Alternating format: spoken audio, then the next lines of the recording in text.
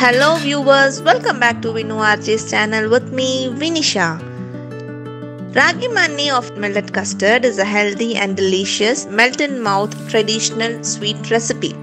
So let's start off with the process. I have taken 2 cups of finger millet or ragi which is soaked in hot water for 2 hours. Add ragi into a blender jar along with the freshly grated coconut with some water and blend into a smooth paste. Using a strainer, extract coconut milk and ragi milk. Repeat the process at least twice so that you will get maximum amount of milk. For the making, in a wide pan, add in your extracted milk with 1 cup of jaggery powder. Start stirring. Along with this, add 1 spoon of cardamom powder, a pinch of salt and 1 spoon of ghee. I missed out to shoot it. It may form lumps, but that's okay. As you continue to stir, the mixture will turn smoothen and becomes lumps free over time. Once the mixture thickens, switch off the flame. Transfer the mixture into a ghee greased plate, spread over and allow it to cool completely for about an hour.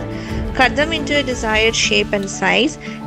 Enjoy this super delicious, yummy sweet. With this Vijayadashmi, you will try out the healthy recipe. Do try this and let me know. Love you all. Bye.